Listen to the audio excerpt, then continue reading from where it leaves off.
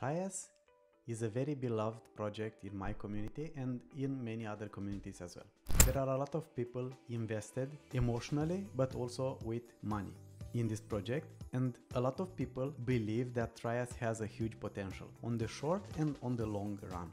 When it comes though to understanding what actually Trias is doing, not a lot of us really know how Trias works. So today I just wanted to go over exactly that. I've seen this interested thread on Twitter and I will go over it because I think it's in a very nice way laid down and better than actually the website itself. Going through the website is not very easy to understand exactly what Trias is doing, to be honest. Not on the first sight though. You need to spend more time, at least in my case. Maybe you are smarter and you can understand exactly everything from the beginning, but for me it took me some time to read information in different places, and then when I came back to the homepage I finally understood how the things are working.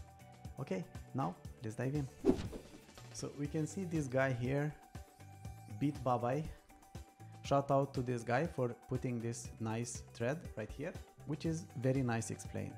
So let's get into third of Babai 20. I think it's his picks, something like that, undervaluated picks. Trias, my biggest bag at the moment. So he says that he has the biggest stack in Trias at the moment. Trias Lab, the Twitter handle of the Trias project, is a mammoth in the decentralized computing space with connections to Oxford, Mitsubishi, Peking University. It is lighting the torch in bringing trust back to the machine. Mega thread below. Now let's look into the details.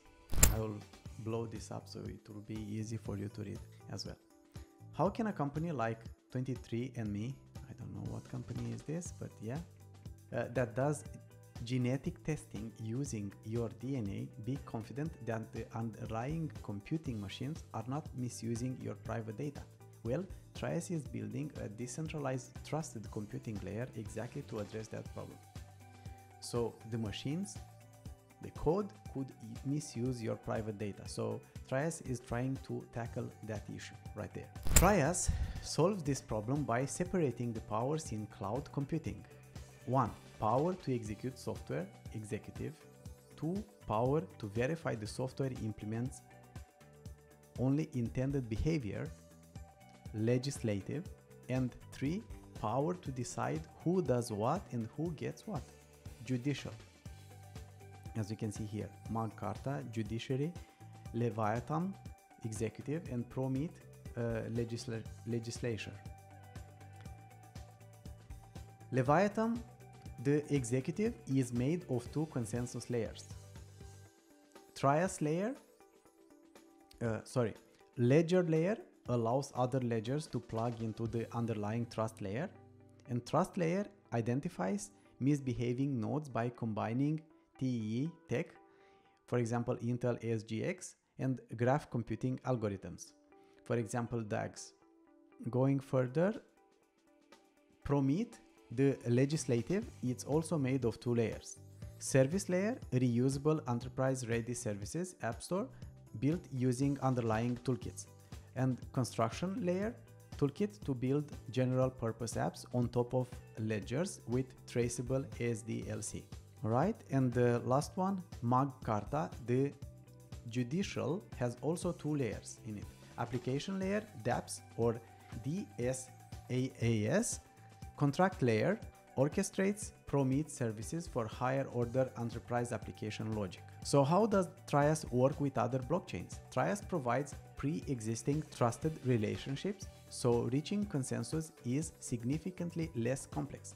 Any blockchain, Ethereum and Binance Smart Chain ready, can use Trias -1 trust layer and reach 100,000 transactions per second for a single shard.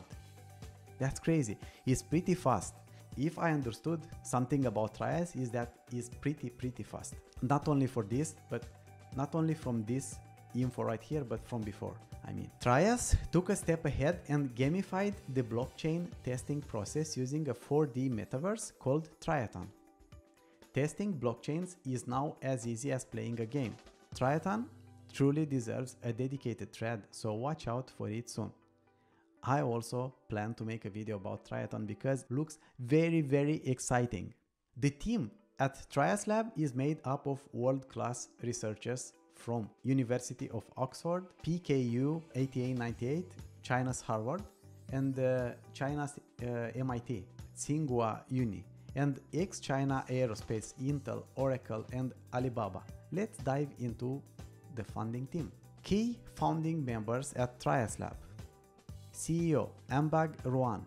Yeah, there are some details about what universities they've been to, 20 publications, and they have several patents. CTO Ming Wei, architect at China Aerospace Science and Technology, and CSO Kailing Bian, director of Huobi Labs. Some mind-bending team stats: 50 plus full-time engineers and expanding to 300. That's quite an expansion, and I really look forward to that. 20 plus PhD and master graduates, 3 research and development centers in Beijing, Hangzhou, and Tokyo, 40 plus patents pending. So they have quite a list here.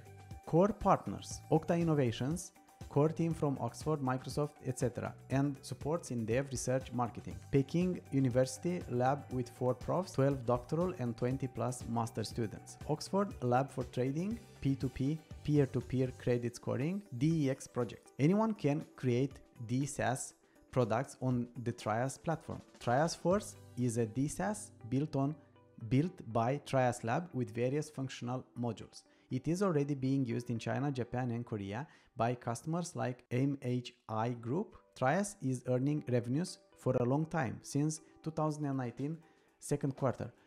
This is something I was not aware about. They are earning revenue, which is huge. It's huge.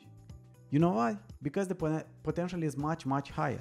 Think about Cardano. I don't even know what market cap Cardano has right now, but it must be over 30 billion bucks. And they don't generate any revenue. What are we talking about here? And if you have a nice product, eventually you will blow up.